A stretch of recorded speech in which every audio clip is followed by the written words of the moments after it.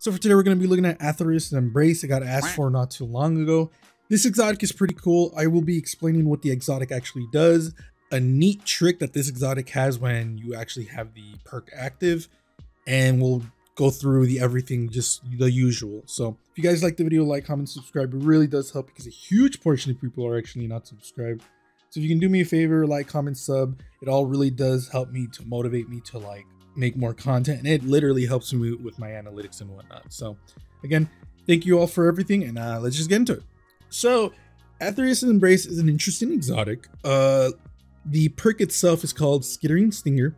Weighted knife gains a second bounce. Rapid precision hits with your weapon grant weighted knife a significant damage bonus and the ability to stun unshielded combatants for a short time. Empowered weighted knife is strong against unstoppable champions. So this exotic is pretty good for stopping unstoppable champions, which is really cool. I would still rather use a gun just because you don't have that perk on all the time. So just because I'm very paranoid, but other than that, I mean, the exotic is really cool. It was kind of destroying people in PvP when it first came out because the second bounce was very busted. It was like almost homing to your head. So a lot of people were doing some dumb stuff with this exotic. I think they reeled it back a bit, but overall it's a good PvE and PvP exotic. I just rarely ever use it because I have other exotics that I much prefer. So before we get started, a cool thing about this exotic is the fact that when the Skittering Stinger is actually active, your wings are actually out, like as you guys can see right now. Unfortunately, you guys will see the example sets, but I at least wanted to show you the wings because I think it's really cool, and it's also something you can keep in mind when you're building into this set, because you could do some really cool things with it. Like for example, you can make a set that really looks cool when the wings are out. That would be really cool. So other than that, the exotic itself is pretty cool. I actually like it a lot because the fact that it's symmetrical will always be a good thing for me. The actual structure of the arm plate armor is so cool, almost like a bug, which is kind of, I think, what they were going for. The cool thing is the texture on the actual armor itself, you don't have to worry about that because it actually does change depending on the shader. And depending on the shader, you can actually get some really cool textures in there. For example, the Emerald Splash Gambit shader from this season has a really cool lizard scale look, which is really cool on this because of the organic look of it, you actually look more lizard. So that's really cool. Other than that, the typical shaders look really good with it. I will be switching out two of the exotics for some newer shaders because one of them I don't even know if you can get in the game anymore, and the other one's through Eververse. So we're gonna be switching out the Abyssinian Gold and the Sato tribe. Echoed Anger I'm gonna leave because it's from a raid and it's not that hard to get. But the other ones, I'm still deciding which ones I want to put in it because I already have a red. I'm thinking about another black color and another blue or some other color. Let me know which shaders you guys would like me to showcase, so that way we can see. So yeah, other than that, again, like I said, the shader situation is really good. It takes textures very well. There's not a piece that you're going to be annoyed about because all of it really does change color. As for the example set, I am going for a very interesting look. So for the helmet, we're using the Nemean Casque because I like the fact that it's a little bit angular when you see it on the side profile. For the chest piece, I'm using the Gensem Knight Cuirass specifically because the arms have a lot of layers to them, and the Gensem Knight Cuirass also has a lot of layers to it, or at least it gives the illusion of a lot of layers. So that's what I really wanted to go for.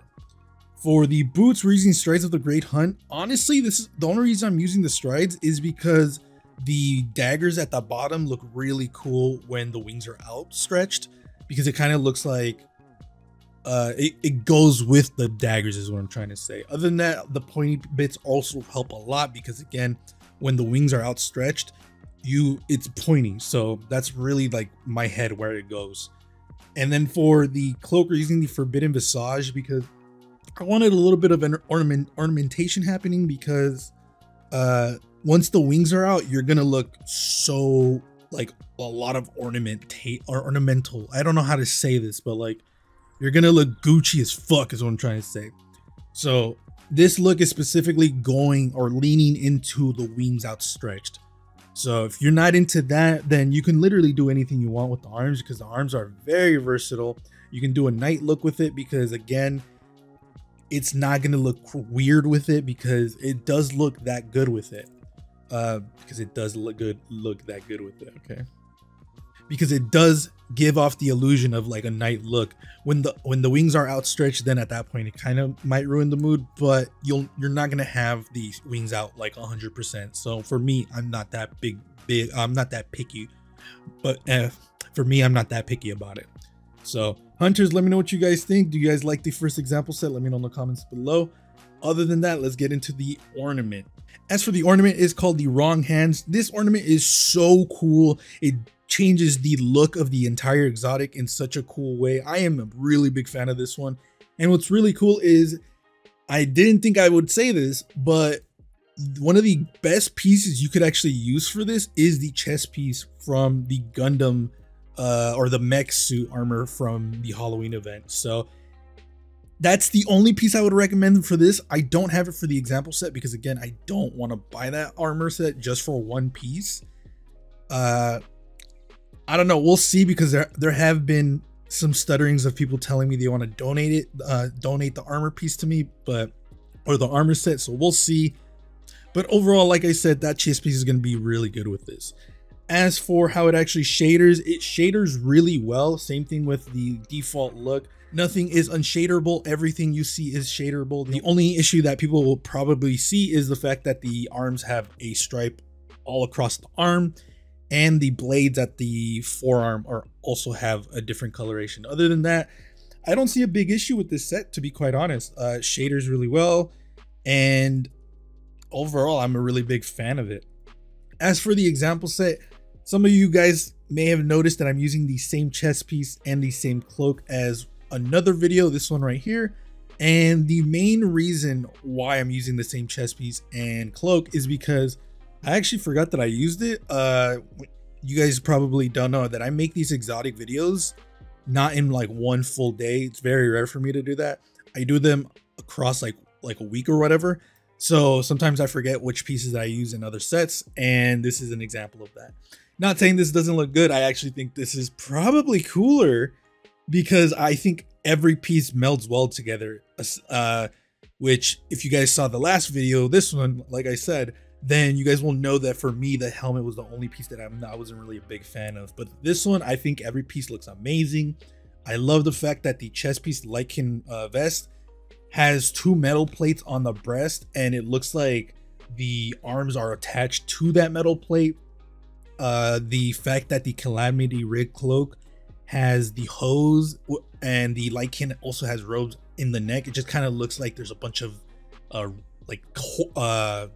hoses going through my throat, which is super cool. The Scarin Corvus mask, I think, looks super cool with this set because I almost look like that one guy from Mortal Kombat. I forget his name. I'll have his name up right here, but it reminds me of him. Cabal, I think his name is. I think it looks super cool. I've always liked it, and I definitely recommend this just for the helmet because it looks amazing. But even the cloak is cool. I think a lot of the pieces of those set is really cool. The only unfortunate part is the fact that the yellow pieces are very hard to shader around because the yellow doesn't change color. As for the boots, Legacy Oath Strides was the easy choice for me because all of the leg has hoses like underneath the actual armor pieces, and I thought that was just very fitting. So I do apologize for those who are like, you're using the same chest piece and cloak, but for me, they're different enough that I was like, it's fine. I don't really mind that much, to be quite honest. And I think it actually looks super, super cool. So let me know what you guys think in the comments below. That's it. I don't think Athrys Embrace has any other ornament. If it does, let me know in the comments below.